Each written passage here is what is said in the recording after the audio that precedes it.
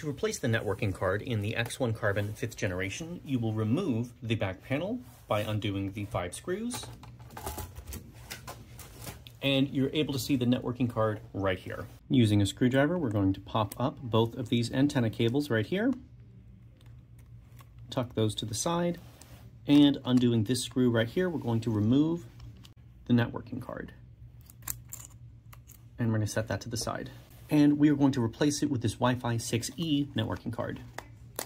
We're going to just slot that right into place, secure with the screw, reattach both antennas. I like to start with the one on the inside first.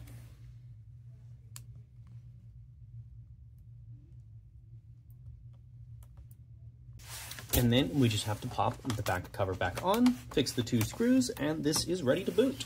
Occasionally, you may have to use a wireless adapter to install the new drivers or pull them in on a USB, but that's all you have to do to upgrade an already fantastic laptop into 2025.